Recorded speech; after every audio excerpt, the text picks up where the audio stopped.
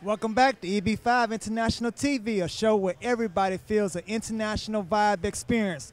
I have to tell you, man, when I saw the pic of Thug Life on Facebook, I was immediately drawn to it. It was unexpected, man. Seeing it here up close, man, it's just wonderful work. I'd like to introduce y'all Scott. Scott, tell us a little bit about yourself.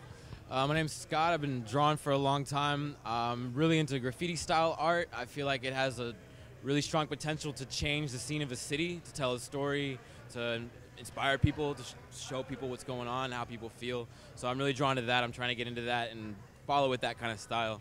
Yeah, tell us the meaning of Thug Life as we hold it up here. I was trying to draw something that superseded expectations. So I drew someone that didn't really fit with that. And I just it's kind of like a tongue-in-cheek about, what labels people put on themselves and how they present themselves, and that's all I was trying to do, was do something kind of contradictory. Man, in a sense. That is great. What the future hold for you, man? More stuff like this, more t-shirts, more designs like that. Murals. I'm really getting into doing murals, public work, installations.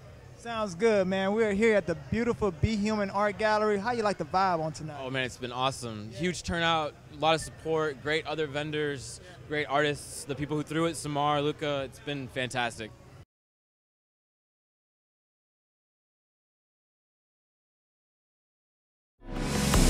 Hello, beautiful humans. I'd like to welcome you to EB5 International TV, a show where everybody feels an international vibe experience. I'm your host, T. Maculis.